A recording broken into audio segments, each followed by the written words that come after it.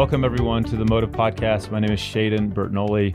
I'm a licensed marriage and family therapist, but really anymore I tell people that I'm a men's mental health therapist. And I can't lie, I'm feeling a ton of emotion, man. I think I'd rather just be your therapist. I'm here with my coach. I'm here with a new friend, brother named Erik Thompson. And I don't even know where to start as I've thought about this podcast. So just to give a heads up, for many of you listeners, you might not know a bit of my story, but when I was 18, I woke up one morning and my mom and dad said, "Hey, we need to talk to you." And came up the stairs, and my dad looked me in the eyes and looked our family in the eyes and said he had this disease called Lou Gehrig's disease, ALS. And he said, "Yeah, you have a couple years to. I have a couple years to live," and it changed my life. And so then I actually served him. I went on my mission after that, and so I didn't get to see my dad's digression, if you will. I didn't get to see him go from where he was to where he was when I came home. And so now I meet Erik, and my coach in 7th grade, and sadly, he was given the same news a while back, and he's going to share more of his story about that. But it's just an incredible, in my opinion, tender mercy. No coincidences about it that you're in my life. And I've wanted to capture our conversations in our podcast, because I did not get to experience my dad's time while he went through a lot of the stuff that you're going through right now. And I want to be able to share that with other people too. So thanks for being here. You got it. Hopefully we can not cry too much. I know. On this thing. I'll give Erik a heads up. So he's a pretty sensitive guy anyway, but there's this interesting side effect of Lou Gehrig's disease that it impacts your crying and your laughter. Everything else is pretty much physical in the disease, but there's this oddity about it that affects your emotions in that way. And so, yeah, he'll be tearing up a little bit, but he also is a pretty sensitive guy as it is. Yeah, it was bad news for me. I already cry and laugh pretty easy and wear my emotions on my sleeve, and now supposedly the part of the brain that regulates that is, diminished, and you cry a lot easier and laugh a lot easier. So hopefully we can make it through it. But anyone that knows me knows. So yeah. Well, thanks for being here.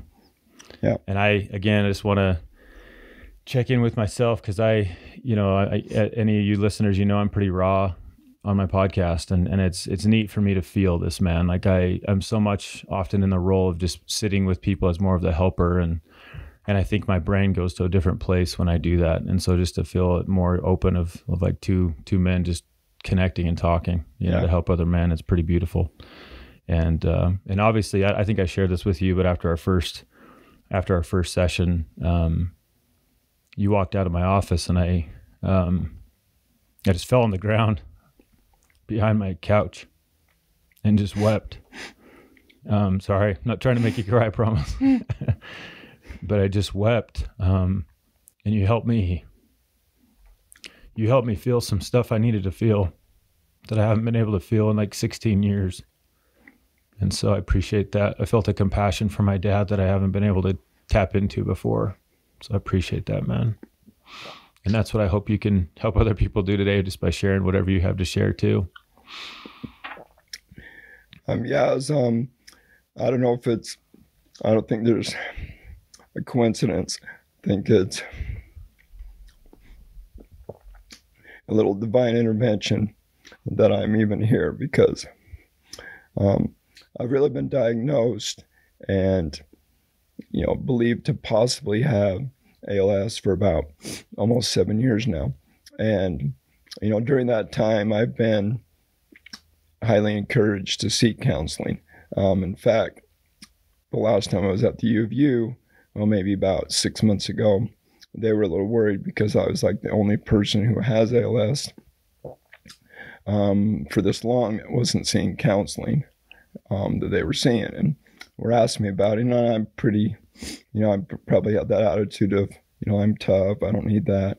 And I really have great parents and a support system with my wife and kids and a football team and friends where I felt I was fine. And, and probably a little bit like I'm tough, I don't need that. So anyway, I had a bishop and a friend, when I mentioned to him that I was thinking about it, mentioned that he knew someone whose, father had ALS, and maybe that would be a connection. So that kind of was what motivated me, that someone would be able to understand. And then, we found out, I coached this kid in 7th grade, and my dad coached his dad, and we have a connection there, as well as just similar, likes and interests. So yeah, so it's been good for me to be able to share. But I'm a pretty sharing person anyway. But some of the darkness and sadness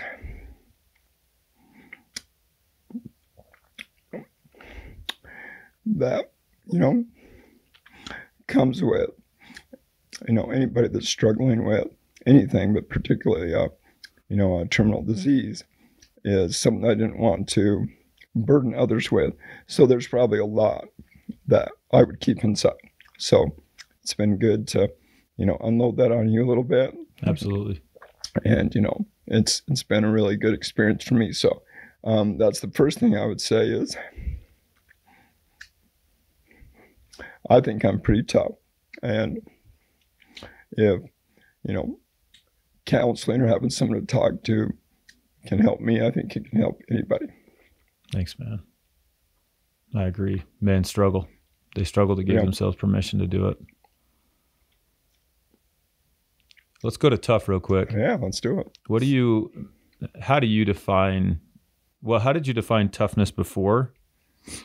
Maybe the diagnosis, and what have you learned about toughness since?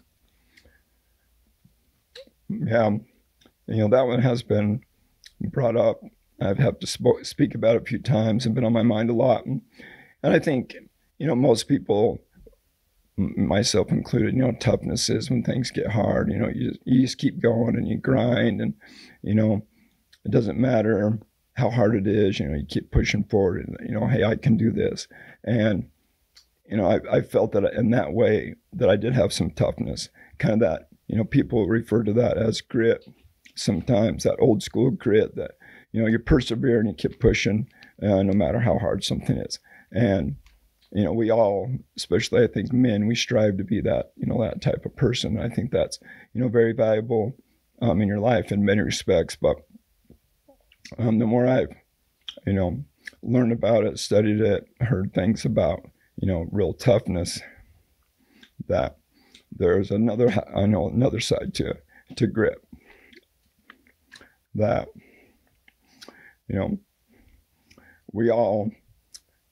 we're going to deal with something that we can't do by ourselves, that our own toughness level, especially, physically, mentally, we can't handle it. So, reaching out for help and developing, skills or a mindset that you can deal with hard things, I think is really valuable.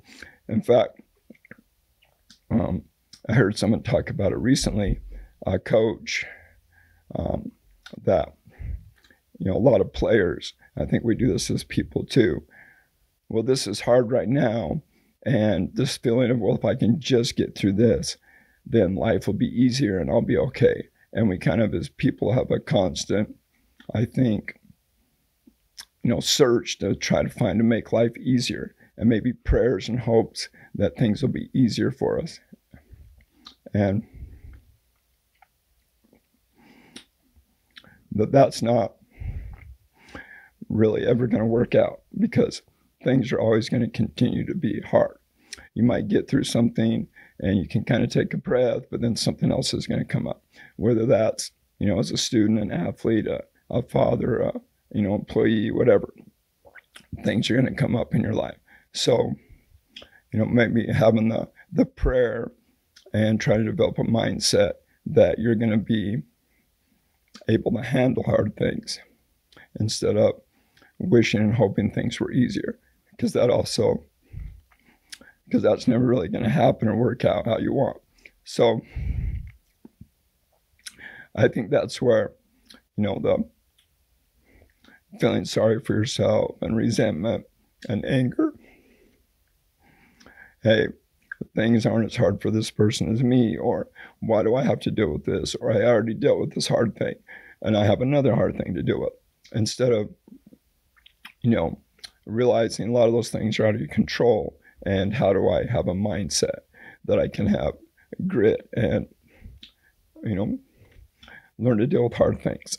And I think as we learn to deal with hard things well, then it's not,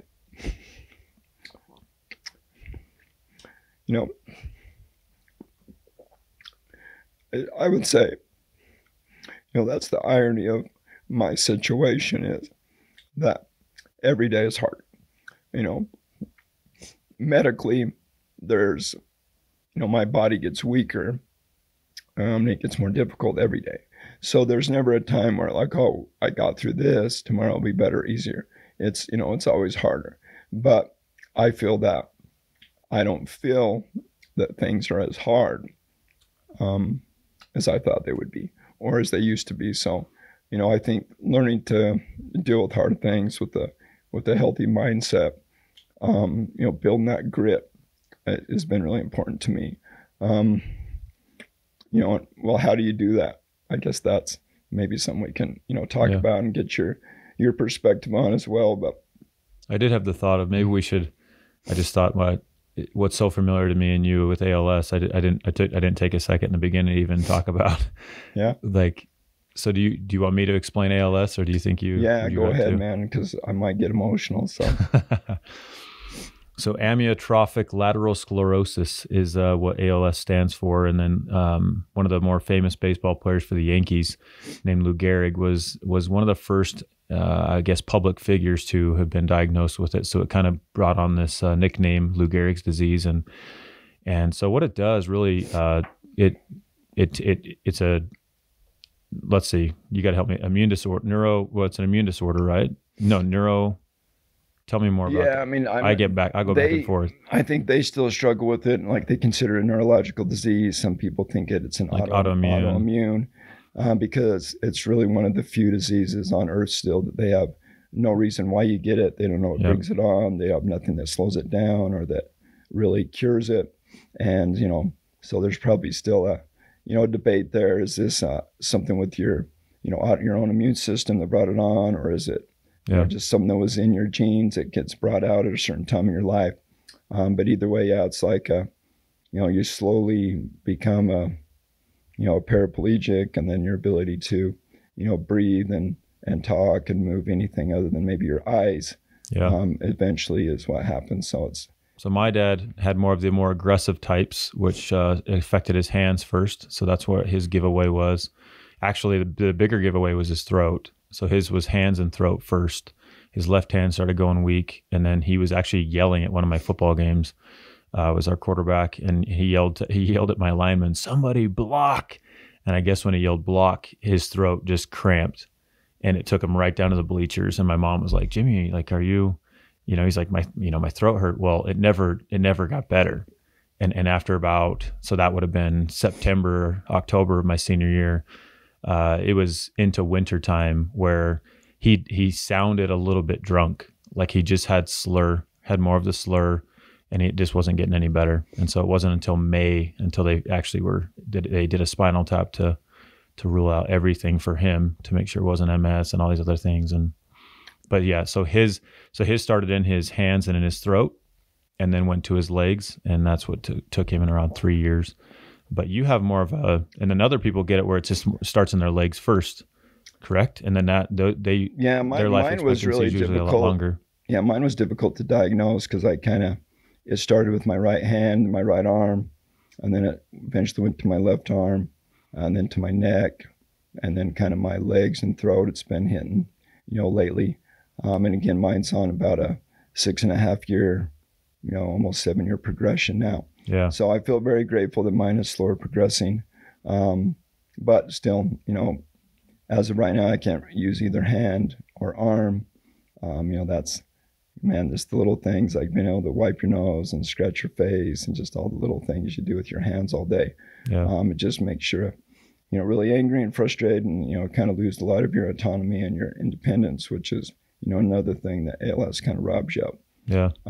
So now I get along in a wheelchair, and most of the time with my family kind of push me around, but I'm able to walk and transition. Yeah. And still grateful that I can do that. But it's a cruel disease that never stops, and it kind of takes eventually everything except your mind. So yeah, thank goodness. And in my case, I'm very grateful that it's, hitting my ability to speak and breathe last instead of first, which prolongs your life. And also, really most important thing for me to be able to communicate to people that I can still do that. So I'm very grateful. Well, that's why you're here in a lot of the ways. I mean, you and I talked about that, right? It's like, how do you, and I think when any man or woman dealing with stuff, right? If you're just going through it, it often just feels like suffering. Whereas if you can tie meaning into it, if you can create meaning, then all of a sudden it's pain. And I think there's a transition, and I think human beings we can deal with pain, but suffering, like just pointless pain, it wears on us in a way that's almost, intolerable. And so being here, that's a little of the reason you were like, I want to come on here. I want to capture my voice. I want to create meaning and help other people too. And right. Heck yeah. Yeah. I look forward to these opportunities. I mean, get a little bit like, I don't like how my voice sounds anymore. And I know I'm going to get a little more emotional than I used to be. And I already was emotional, but yeah, if I can help somebody, and it's really been healing for me too, to be able to speak about things and,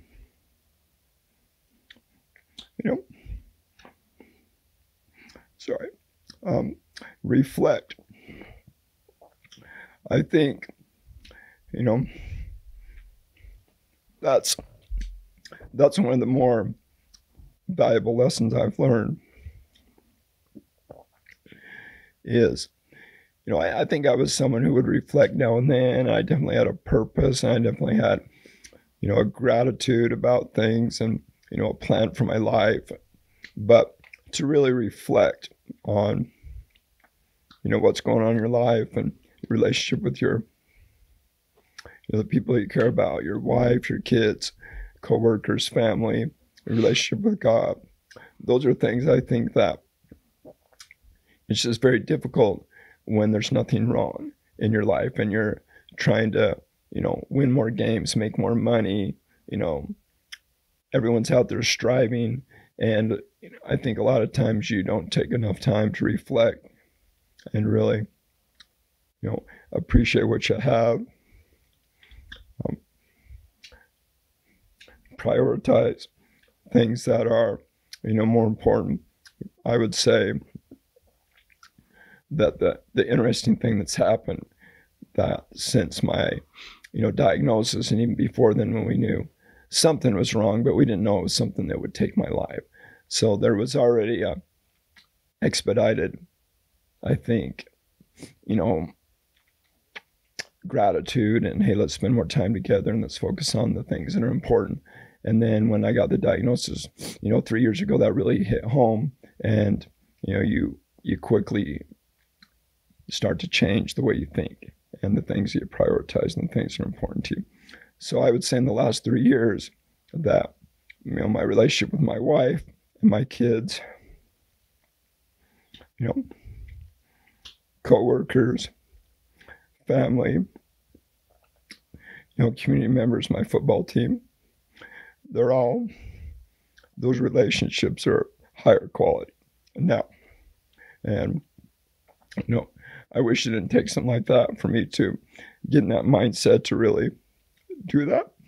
Yeah. So, I guess that would be one thing that I would share with others is, again, I don't think I was bad at it, but my intentionality about it, my having a purpose, my priorities are much more laser focused now. And I feel, aligned with what's going to make me happy than before. So, don't wait around for something like that we're all capable of, changing our mindset and doing better in those areas without kind of that gentle nudge with something that's hard.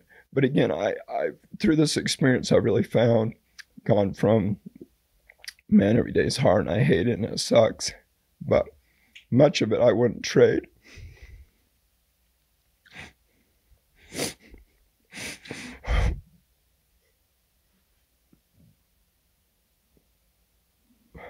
Sorry.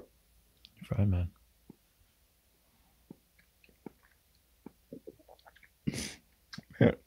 Because believe me, it sucks and I hate it, and it's brought me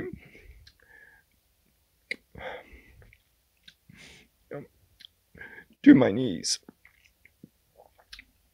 And the depth of my sorrow and pain and anger and frustration is the highest it's ever been.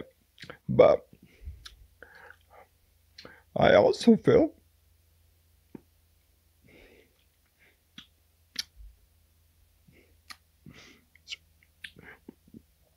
the lessons I've learned and the growth I've had as a person has been, exponential. So I'm grateful for those things. And I don't know, I'd like to think, one day I'd have figured it out on my own. But this hardship has really helped me in those ways. So every year I try to have at least a day where I take something away from myself. So like I try to like keep my hands still as much as I can.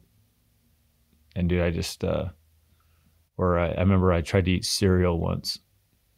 I forced myself to eat cereal without using my tongue, which I know sounds, but like to try to swallow without much of your tongue. And it changed me, man.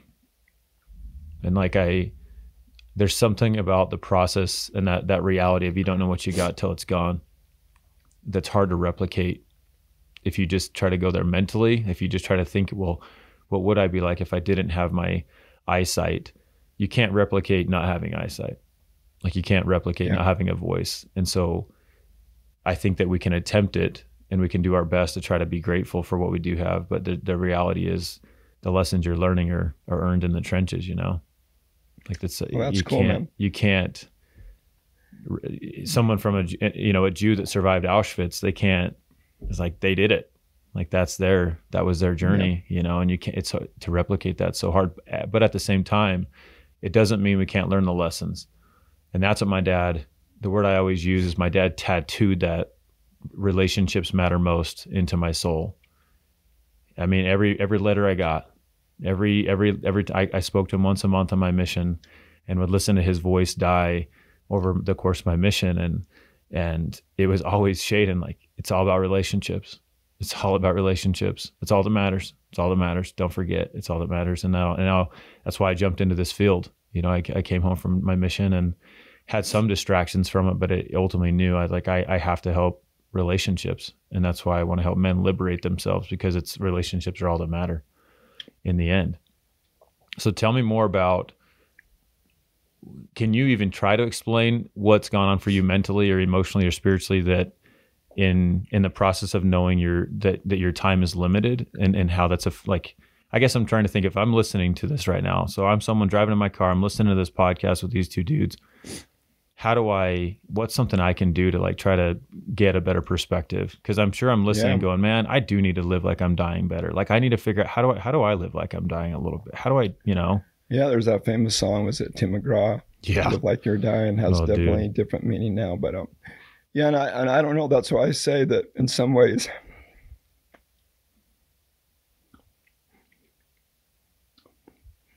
as strange as it may sound, that there's a little bit of there's a gratitude there that I'm progressing towards a different mindset, a better mindset. Yeah. And I'd like to think that, we can get there without having a terminal disease. Certainly we can't.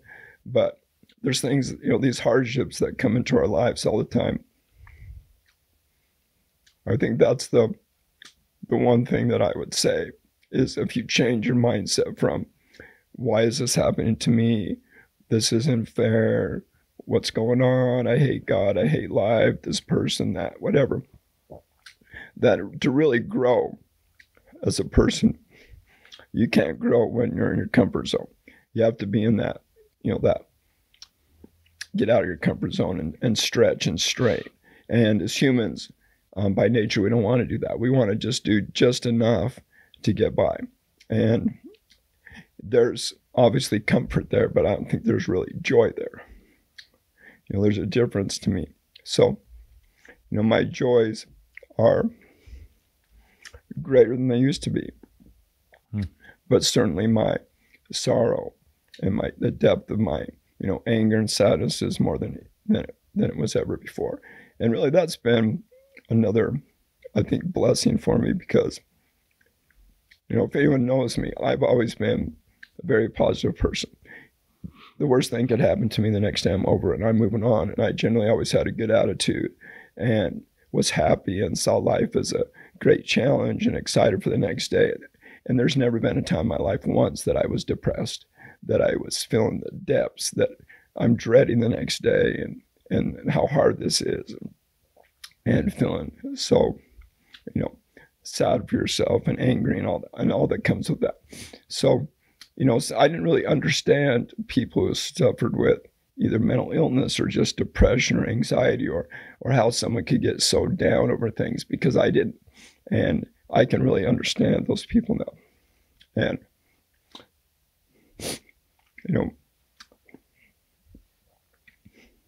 want to, help them, connect with them. And there's actually a Harvard study on happiness that's gone on for about 100 years now.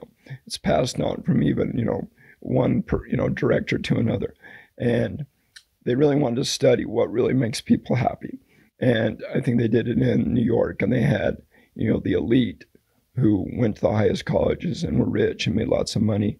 And then the other half of the people were living in the slums and were immigrants and had nothing and were living in tenements and things like that. And they found that there was no difference in the amount of people that were happy, that had life better, that didn't. That the number one thing they found in this study was, again, this is over, a long time. So they're studying spouses and kids and the generations that come from this. But the people that really prioritized relationships and felt, they had a good relationship with their wife and their kids. They had a few friends that they really could count on, that they loved. That was, the number one determining factor in happiness. And also what that did to their lifespan and their overall health. Yeah. And, people that, prioritized, whatever money, fame, power, getting more, doing more things that we think make us happy, that they reported to be less happy than those who had less than them.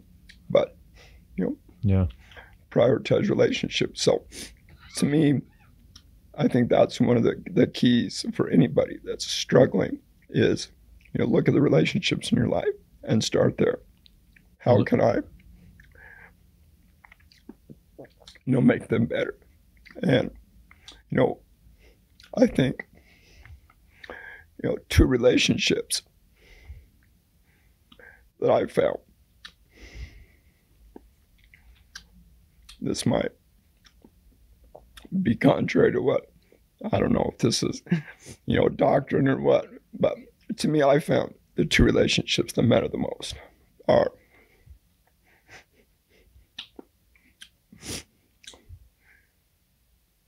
between me and God and me and myself.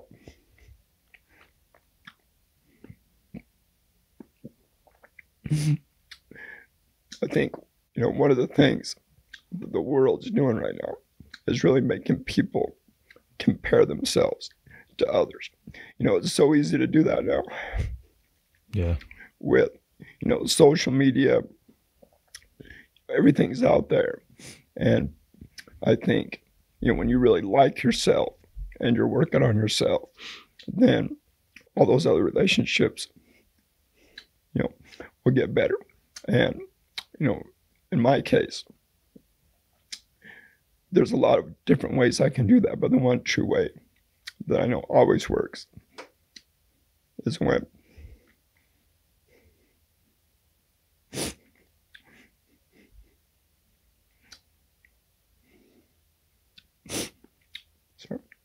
that I feel close to God.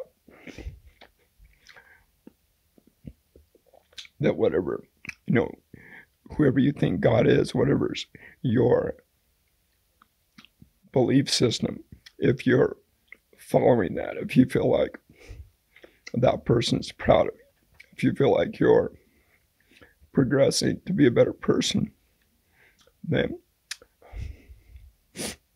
you're going to be happier and you're going to like yourself better. And then when you like yourself,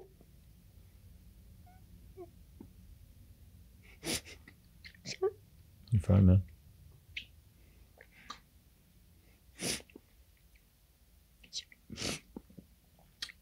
I think then you're a lot more capable and do a better job of loving others.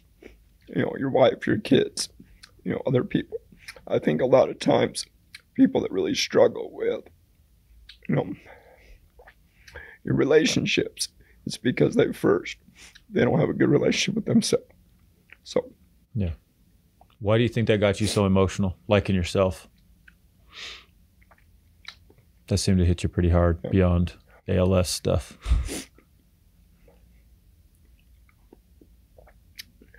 Well, like, has this really pushed you to like you a lot more? Well, yeah, and there's also, you definitely have your days where and that's something I have to work on, is that I hold myself to a high standard. So when I feel like I'm being, woe is me, or I'm being, resentful or angry or not, bitter or not happy or, worrying about the future, then I get pissed at myself and quit being freaking, soft, quit being a wussy and, toughen up. And, there's a lot of those days now, but, forgiving yourself, hey, doing the best you can. You got 1% better today, or you learned this lesson today. I think, it goes a long way. Yeah. Plus, I was just very blessed, I had my parents sitting over there. But, growing up, I was certainly not a high achiever in the things that I cared about, sports mainly. But I was always made to feel at home that I was amazing, that I was special. So I really did always have good self-confidence that I felt came from within, that I did like myself. And, when something like this hits and you start doubting things and you're feeling angry and sad and you're starting to go into some darkness that you've never been before, that's a great challenge to still like yourself and still be positive. And so, I fight with that every day still.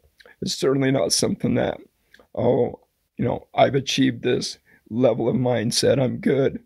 That's really, I think, the challenge of life. And I talked about, maybe embracing hard things, that, the next day is going to be hard again. The next day is going to be hard again. But as you chip away at yourself and become better able to handle hard things, then you like yourself better.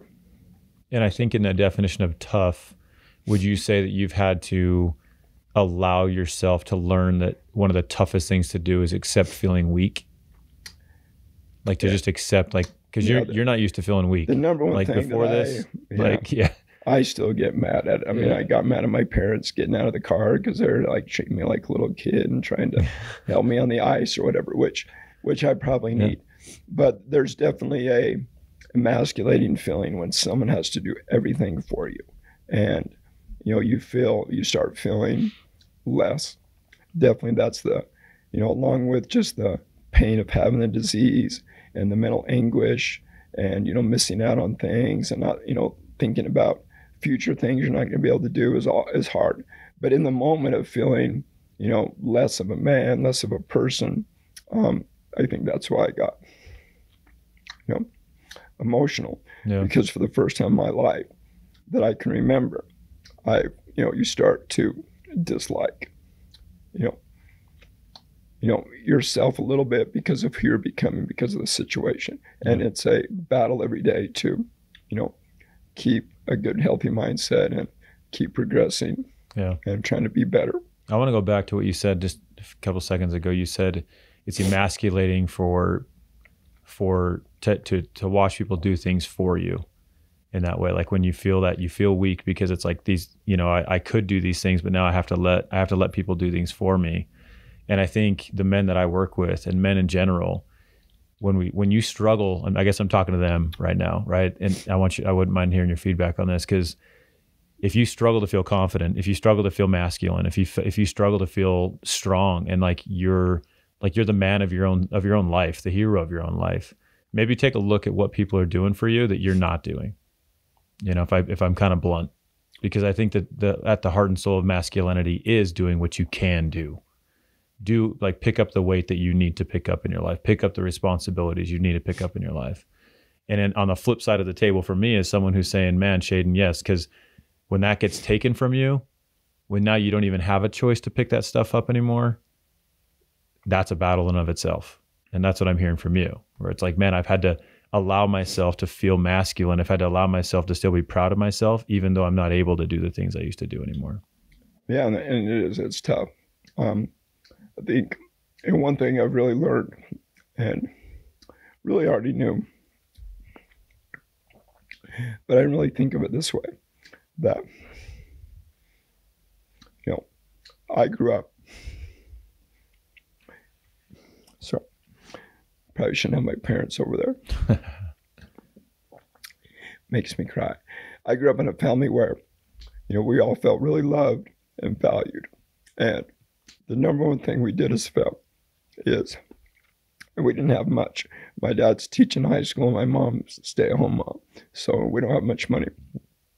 We never knew that. You would think we were rich because I swear every damn batch of cookies we ever made, you know, we're giving to somebody else. Or we're serving. Yeah. I grew up in a house where we're always trying to help someone else. And, you know, when you're younger as a kid, it's a little bit like, why are we doing this? Why don't we ever get it? You know, you don't really see it. And then all of a sudden you kind of, oh, hey, this makes me feel good. And then you kind of create a habit when you go on and you're an adult that you're doing those things. And then you're teaching your kid to do those things. So that's always something that gave me good self-worth, is how I felt serving and helping others. And not being able to do that as much physically anymore is also hurt. But the one thing that people have brought up to me is that, you know, even though it might be hard on me, that when people are doing things for me, who am I to rob them of that opportunity to feel good about themselves, where they are serving someone else? So, you know, I think that's growth as a man too, is being able to realize that, hey, I need to let others serve. I need help. I need, you know, when I'm receiving help, instead of looking at it as, you know, I'm less or I'm weaker, but I'm allowing someone else to serve me, and it's making them feel good about themselves. And, you know, if making others feel good about themselves makes you feel better, then having someone serve you shouldn't do that to you as much as it did initially to me. It was very, you know, I would get in, if someone was trying to help me do anything that I felt I could still do, like I would hold on to, like, until there's no way I could do it anymore before I would ask for help. And, you know, I more readily ask for help now. It just gets so tiring to try to do all these things for yourself. And just, you know, seeing my boys and my wife and my loved ones. And I feel the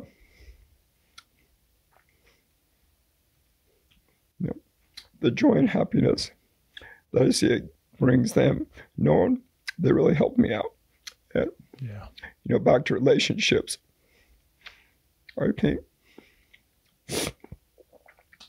there's nothing that really can either strengthen or weaken a relationship like shared sorrow. So I feel fortunate that in my case, shared sorrow has really strengthened my relationship. So if allowing someone else to do something for you increases your relationship and your bond with them, and it makes them feel better, then maybe I've had an incorrect mindset in being so bothered by that most of my life, especially when, this hit. And I was a very independent person that had the mindset, no matter how bad something is, I can get through it. I'll work, I'll figure it out, and there's maybe a little too much of I can do this in there instead of, we can do this and I need some help to do this. Yeah, man. I mean, men in particular, we suck. We suck at asking for help. It's just the facts. And sometimes for good reason, but most of the time it's just pride, when so many people could be benefited by you asking for help. Therapy is one of them. That's for sure. Yeah. So what's been one of the more, I sent you a text last night. What's been one of the more liberating experiences you've had through all this? Liberating meaning you felt stuck. My phrase I use is liberating the captive around here. And so maybe a place where you felt stuck and felt a lot of liberation by some kind of experience or mindset or what that was. Yeah. Well, you and I have talked about this, and probably one of my biggest hang-ups, fears, has been, the fear of the future. And I've never felt that in my life. I always can't wait for the future. Things are going to be better. Things are going to be good. I'm going to accomplish this. We're going to do this. I can't wait for this to happen.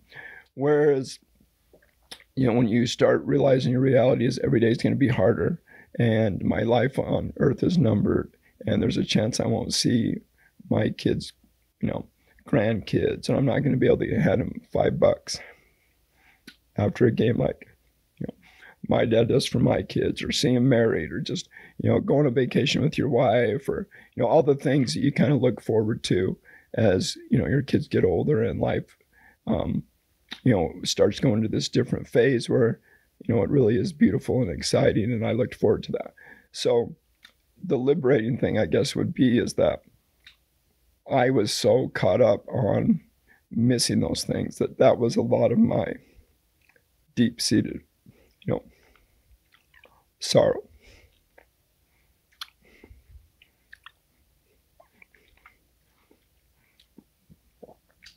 And because I'd always had a mindset of, I'll figure this out, I'll make it better, that I went about doing that. Every diet imaginable, every medicine, every holistic doctor, researching this, we're going to do that, we're going to do this, and we're going to get through this, and we're going to get better, and we're going to find a cure, we're going to slow it down. And it's like trying to solve an unsolvable Rubik's Cube. After a while, it just beats you down, and you realize, really, there's nothing I can do. This thing is just going to go at whatever rate it's going to go. Yeah. And your life's going to end whenever it's going to end. And,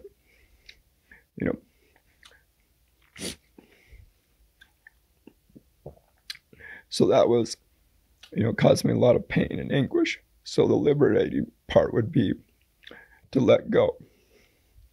And, in my case, my belief in God and, eternal life, and there's a plan. So, and again, I'm still working on this. I mean, I still have conversations in my head all the time about how hard this is, and you need to work to get to that point where you can really, let go and just trust in God and His plan for you, that when when this disease hit, it's not going to be that I get up to heaven like, well, if you would have just tried this diet, or you would have just tried this medicine, or if you would have just found this doctor, then you could have saved. Like, why didn't you figure it out? Like, I kind of felt that way for a while, a lot of pressure that we got to figure this thing out and make it better. And how are we going to, stave off some of these bad things that are coming, as opposed to, hey, we're not going to stop doing those things, But because I think there's great value in, battling Sure. and scrapping and trying to figure something out. But then, after I've done everything I can to just trust, hey, whenever you're supposed to go, that's where you're going to go. And there's nothing you can really do to change that, to live in the moment and be present and, enjoy going to your son's basketball game tonight, because who knows when you'll be able to not be able to go to him anymore. So I guess that fear of the future is really what I'm working on, of letting go and liberating myself to, hey, all you can do is your best, and you can't control the results. You can only control, which is what trust. you're doing. And that trust really is hard. And so it's been one of those things where if you really believe what you believe, then you shouldn't be so sad, and you should be more present. Yeah. And you should trust more and let go that, whatever is best for you is what's going to happen if, you're doing your part. So that's still a challenge. But to me, when I have that mindset, I'm much more able to live in the moment and not be, fearful of the future or sad or angry about, being robbed of, because there's this definite feeling of, life's not fair. You're being robbed of something that's really important to you, and there's nothing you can do to change it. That's a very difficult pill to swallow. Yeah. So, but I think the liberating, feeling of just, trusting that things will work out and making the best of each day, really has helped me find, more happiness than I thought. Because I think I've mentioned this to you before in counseling. I think that's really been eye-opening to me. When I first got my diagnosis, I was actually very grateful, because I knew that ALS takes your life in 2 to 3 years. So when you get told by someone, hey, you got like probably at least 10, then there's this, oh, okay, 10's a lot better than 2. True. I'm so grateful. But I didn't really realize what's going to happen to my body and how quickly it's going to happen. It's one thing to be alive. It's another thing to be able to do the things you love. And the losses to my physical strength have come a lot faster than I thought would happen in my mind. And, in my mind, when I could no longer use my hands and I couldn't feed myself or bathe myself or go to the bathroom by myself or drive or just, all the things that come with that, I thought that I would be miserable and wish I was dead. And I really dreaded that day coming. And so for that day to come a lot sooner than I thought, I'm actually, very grateful and happy, and I guess, in a weird way, proud of myself and my family that that's not the case. That I'm very happy. Yes, I have numerous times throughout the day where I'm sadder than I've ever been before or angrier than I've been. But I'm finding lots of happiness and joy, and I look forward to the next day. So that's been a blessing and something that comforts me, that as things get harder, I thought I couldn't handle this, and I'm being able to handle it. And when I say me, I'm only handling it because of those relationships and God's help. But so it gives me hope that when things even get harder and I think, well, there's no way I could deal with that hopefully I can deal with it, because, I'm practicing dealing with it right now. Yeah, if I had started a counter, man, I should have brought my pitch counter for the amount of times you said gratitude or grateful today. It'd be pretty high. I think for you, anyone listening, that's a lesson in and of itself. That if Eric's the one teaching us how to be grateful, what have you been grateful for today? I think it's amazing how trials do that, because they force you to, you're going to be bitter or you're going to be better, right? Like there's only like one way about it. And so gratitude's that powerful mechanism of allowing things to be as they are, rather than always wishing that they were a different way, and And then that's synonymous with acceptance and trust, like gratitude, acceptance, trust. Like they're all best friends, right? They all live together, and they create a powerful mindset, powerful life. That again, why I wanted you on here too so much is I only find it in people who know that death is, that they know when they'll kind of know when they're going to die. And the irony is, I could die tomorrow. Like no one knows. My brother-in-law a few years ago, he died out of nowhere, just healthy guy, bought a pharmacy up in Star Valley. We moved him in, and 2 weeks later, bam, gone, 43 years old. It's like, you don't know. Yeah. And we don't really live with that mindset of, hey, it could be any day. I better make the best of the day. And that's, I guess when I say a blessing is for me, kind of know, I had this discussion with my wife because the negative thing about ALS would be, it's like you go through the grieving cycle over and over. Hey, 2 weeks ago I could scratch my own nose, and now I can't. And so then you're very angry and mad and sad that you can't do that anymore. And then you accept it and you move on. And then the next, a week later, something you could do, you couldn't do, and then you couldn't do. So there's this just constant grind. The ALS, like, it's just relentless. Like, take, it just keeps taking from you and taking from you. And the moment you kind of get okay with how you are, then something else goes. So that would be the very, the hardest thing about it, I think. But on the other hand, I've talked, well, I could also, let's say I've got 15 more years on this life. What if then nothing happened to me? Everything's going fine, and just 15 years from now, I'm skiing, I hit a tree, and I die. I would rather have these last 15 years being hard. A, because of the lessons I've learned, but B, because it's kind of a blessing to know your days are numbered. Make the most of today. It definitely changes, your mindset, as opposed to what you said. It could be the end of it for any of us someday. So the blessing of kind of knowing, even though that comes with a lot of agony, it also is there's a lot of tender mercies that come with that as well. Yeah. So I wouldn't trade it. It's awesome. You mentioned, gratitude. So I would say I was always try to be a pretty grateful person, but now gratitude to me, it's me being selfish, knowing that if I'm not grateful, there's a famous quote, I can't remember exactly how it goes, but basically gratitude is the mother of all good attributes. That there's nothing good that can come if you're not first grateful. And so I know for me to selfishly get through the day that I have to be grateful. So, there's been many times when you don't feel grateful and you have to, find every little thing that you can be grateful about. And, as the more that I study grit and toughness is, we think people become tough because they've been punched in the face and downtrodden, and eventually they get stilled and hardened and calloused, and then they become tough. And I think that's really a fallacy. And I think a lot of men think that, hey, if I just, deal with it mean and tough, and I don't share my feelings, that I'm going to become this, tough, resilient person. But the toughest and the most grittiest people, that's fueled by love.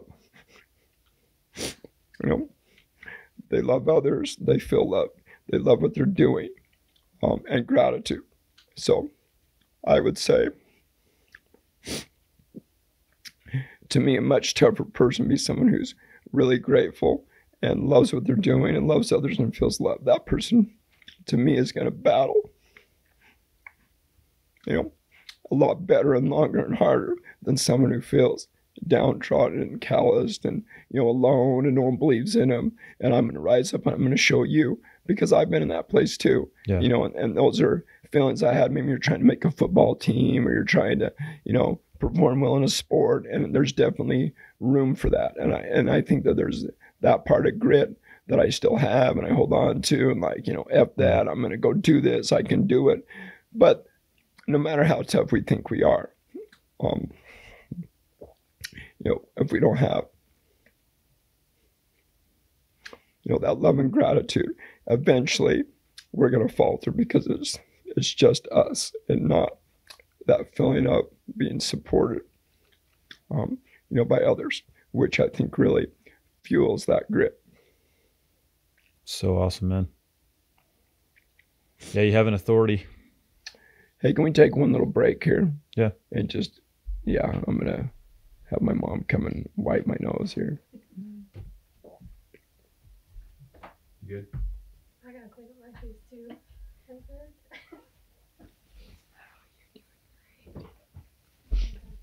Just kind of wipe the mustache part. Want to blow? No, it's just kind of a constant little drip. I don't think I got I'm sorry, you got that from me. It's the weather too, but We're an hour in. Do you want to keep going? You want to? You want some water? what time is it right now? We're at 10:50. Ooh. Gotta get going. Yeah, unfortunately. I'm sorry. Yeah, I got physical therapy today at 11. Okay. So we better go, but maybe that's a good place to end, and you can think about, what you want to talk about next time. And, this stuff like this is enjoyable for me. So, yeah. And my mom and dad can get me here. Yeah, let me just close it out for a second so we can have a good ending to it. Okay, Mom, I'm good. Let's let him finish up here. Thank you. Thanks, Alan.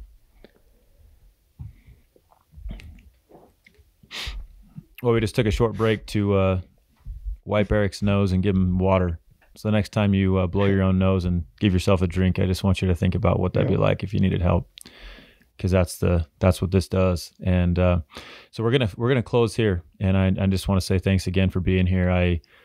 It's such a great reminder for me about relationships. The word acceptance and trust, and obviously gratitude, it's just, again, resoundingly powerful. And when you study the lives of people who endure hard things, it's always the same. It is. You can read every book, you study these people. That's what comes out in them. And so those things are in our control. We don't need a diagnosis to be able to choose to focus on those things. And so I hope as you listen to this today, that you've internalized some of that. And I hope you'll take a second and actually make a plan for yourself and honestly repent, change, do something different to say, you know what, I have been complaining a lot. I don't intentionally try to have gratitude, and do something about it. Find some accountability, and it'll change your life, I promise. So thanks for listening, and we'll have Erik on here again. All right. Thanks, Shay. Yeah.